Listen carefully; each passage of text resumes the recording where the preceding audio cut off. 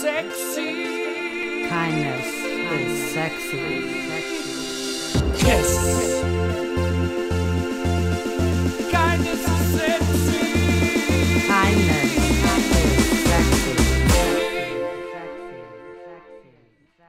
Hi, it's Mary Ellen O'Neill Madeley with KIS. Kindness is sexy. And tonight, I am in this creepy barn so that we can talk about a fundraiser that this local family is doing for Christmas for Kids, one of my favorite local charities. I'm here with Bennie Dunsmoor. We're going to talk about the charity that he is doing this event for, why he's doing it, and where you can come to experience all this creepiness. It is absolutely fantastic. And no, I'm not going through it by myself. When did you start doing this? Well, we started doing this last year during the pandemic. Heard that they might cancel Halloween.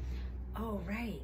So we started decorating the inside of our house, and we opened our house up to the public for kids of all ages, just to come get a little spook during the holiday season. We used to have, growing up, we had this creepy house that my parents always took us to, and they always had a coffin right in the middle of their living room. Horrified me on a regular basis. Yet I still kept going back because they had really great treats. You charge a small amount, and a portion of the proceeds will be going this year to Christmas for Kids. That's correct. Yeah, we charge $2 per person, and anything we recover over and above my hydro bill this month will be going directly to the charity.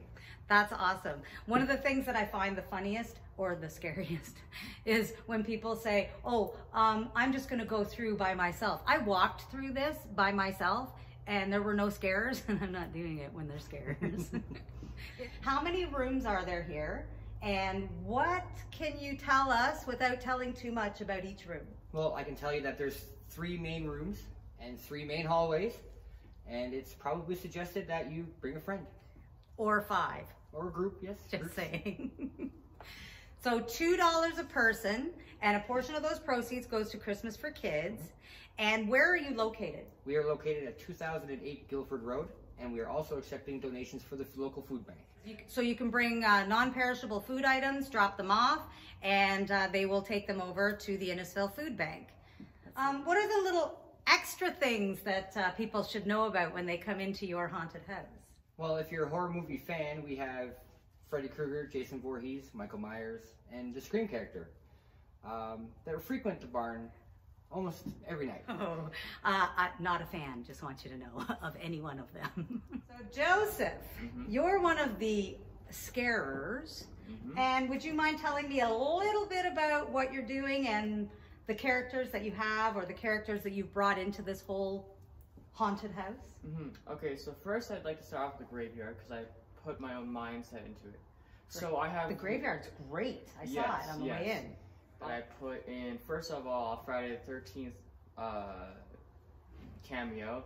One is by Tommy Jarvis. Starts off with him being a little kid, then it goes into him being insane, and a bunch of people accuse him of being Jason Voorhees. So on the tombstone, I said Tommy Jarvis, and I put a little Jason mask on top of it. I also put Pamela Voorhees' name on there just to pay homage to Pamela Voorhees. Okay, now you have to tell me Pamela Voorhees, since I'm not, I don't watch horror films because I do get terrified. So you can tell me what that little reference is. Pamela Voorhees is the killer on Friday the 13th Part 1. The first ever one before Jason was even killed. Because in the first movie he didn't kill. See what I learned when I come into a haunted house? Yes, and once she died, Jason made a shrine of her. I put it in the graveyard. Oh, nice. Just to put a little homage onto it. I'm not sure how nice that really is. Yeah. The third reference, which is actually the only horror movie where I've been terrified. Which one's that? It is called, I believe, Terrifier. It features this clown called Art the Clown.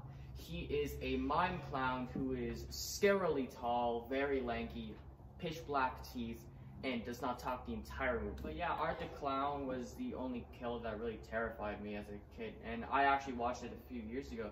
And when I woke up at night after seeing it, I went to the bathroom. And I was so paranoid that I saw him down the hallway, went into my room, shut the door, and just hid under the covers. Oh my goodness. Well, one of the places that we have decided to venture into is our little playroom here. And we have little Miss Allison Rose Green Sawyer here. I'm just waiting for her to have a conversation with me, but she just keeps, you know, ignoring me, and She shall not speak tonight. that is not something I want to hear by myself. She's not allowed. She has been not so good in the past few days. You'll answer her questions.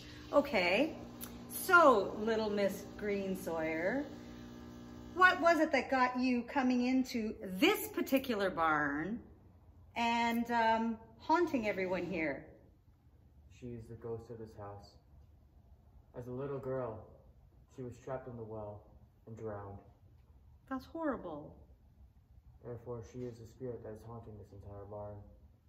That's actually really sad. I think everyone should come out and, you know, come and visit her and let her know how loved she is. It's only $2 a person, and proceeds go to Christmas for Kids, and you can also bring food bank donations. I feel like doing the same thing that you're doing, Allison. You may be affecting me. So, Allison, would you mind telling me, did you paint all of these things in the room? She did paint them, but it wasn't out of enjoyment. It was out of the lostness of her childhood. As a child, being trapped in the well, being the spirit of it, it wasn't fun. So this is what her mind thought of, the ghost of her childhood, as her parents brutally trapped her in the well, and they didn't care for her. Therefore, her hatred of her parents gets held inside of this barn. So this is what all of this is for. Her dolls are all of her imaginary friends that she made down in that well and down in those sewers, because that's the only place where her parents would throw her house. That makes me sad and scared all at the same time. Thank you so much for visiting with me, Allison. I hope you have... This has got to be my favorite room. What I wanted to really talk to you about was why you actually chose Christmas for Kids. A few years ago, we had come across some hard, difficult times. My missus was in a car accident, and I hurt my knees, and things got difficult, and the charity helped us out without question, without hesitation. So That's amazing. now that we're kind of back on our feet and in a position to give back, we're more than happy to oblige. That's awesome. I think so many people, especially during COVID, there are so many people who are going through the same things. And one of the things that Christmas for Kids does is they help families who need gifts at Christmas time, but they're not just for Christmas. They're actually all year round. So if there's a child who needs a gift for a birthday party, no child wants to show up at a party without a gift, even though parents are so understanding. And if a child's inviting you to a birthday party, they don't expect a gift. They're okay, they're inviting you because they love you. But the kids themselves don't want to show up without a gift. And the nicest thing about Christmas for Kids is that they will help you and supply that gift or help you to buy that gift for the child that's celebrating the birthday. I think that's amazing. And I think the fact that you're giving back to a charity that's given to you, that's one of the best things. And it's one of the reasons that people get involved in the first place. Maybe you can let me know what the hours are for this lovely haunted house. We are open from 7 to 10:30. We'll probably stay open later Friday night and Saturday night. So regardless of what time it is, come get your spook on.